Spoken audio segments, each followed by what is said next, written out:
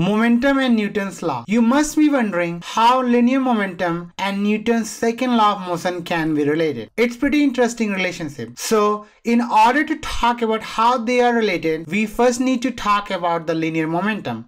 And as we know that linear momentum P is equal to mass times velocity. What I'm going to do, I'm going to differentiate both sides with respect to t, and if I do that, I will write dy dt of P is equal to dy dt of mv. And as we know that m is constant, so we will take that thing out, and if we do that, we have only velocity left, so we'll write that is equal to m times dy dt of velocity. And we know that dy dt of velocity is dv by dt, so we will write that is equal to m dv by dt. Let's simplify further, and if we do that, we will write dy dt of P is equal to m times acceleration, because dv by dt is acceleration. So basically what we are doing, we are writing mass times acceleration, which is over here. And we know that mass times acceleration is F external. So basically there is a relation between change in linear momentum and external force, and they are also related to mass times acceleration. So do you think you can make any statement? Now let's make any statement.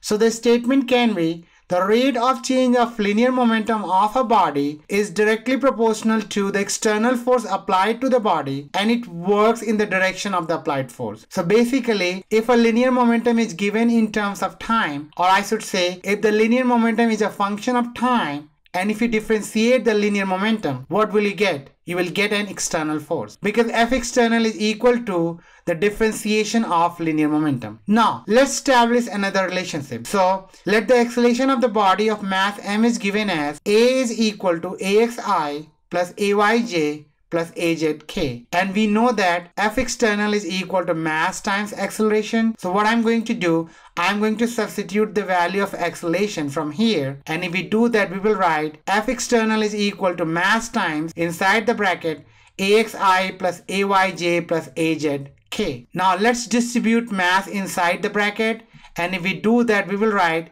F external is equal to MAXI plus MAYJ plus MAZK. And as we can see, this is the X component of force, this is the Y component of force, and this is the Z component of force.